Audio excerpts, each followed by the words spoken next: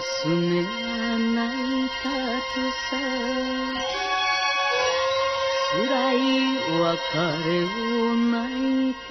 とさ、リンゴの花びらが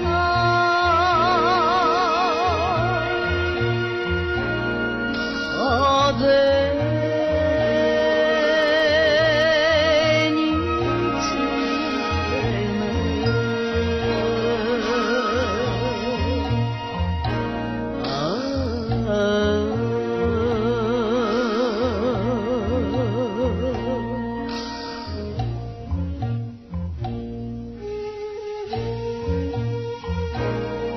追い湧き山のてっぺんを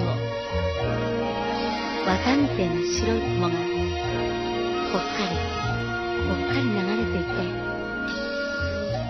桃の花が咲き、桜が咲き、それから早咲きのリンゴの花っこが咲く頃はオラたちが一番楽しい季節だなや。だどもじっぱり無情な雨っこさ降って白い花びらを散らす頃、オラあの頃東京さで死んだお母ちゃんのこと思い出して、オラ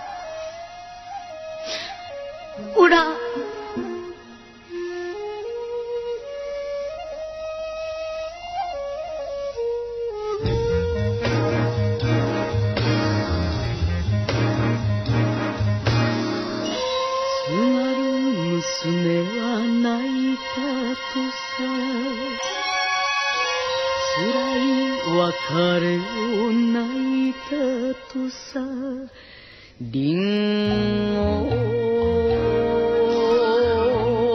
の花びらが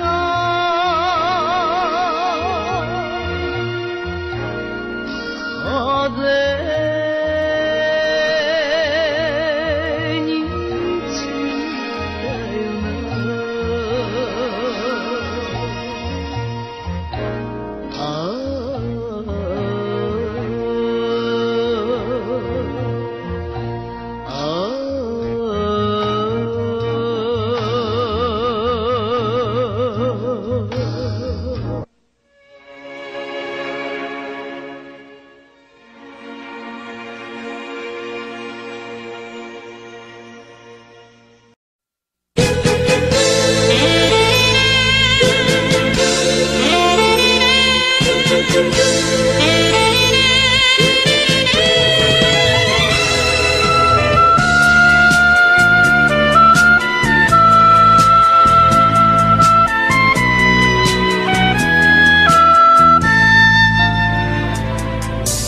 上野発の夜行列車降りた時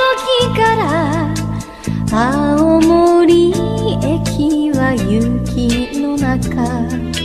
北へ帰る人の群れは誰も無口で海鳴りだけを聞いている。私も一人連絡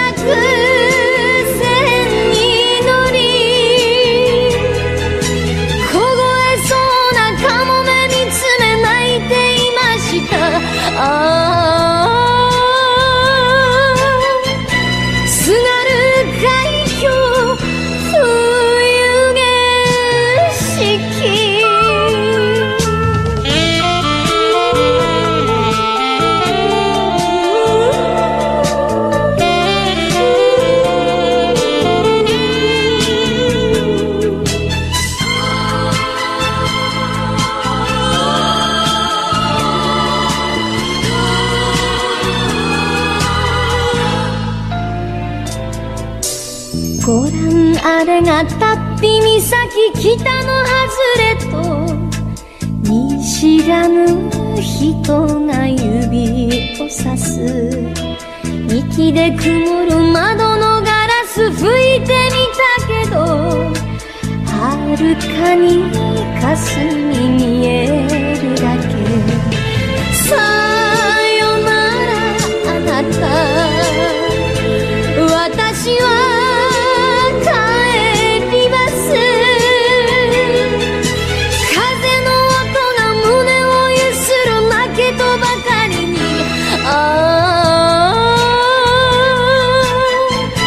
津軽海峡冬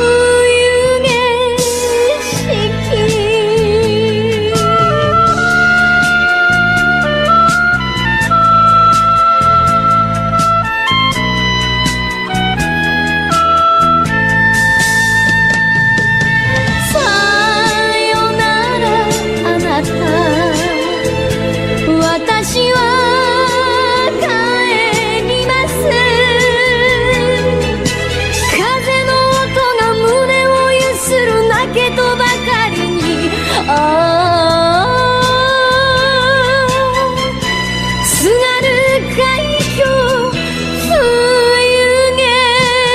色。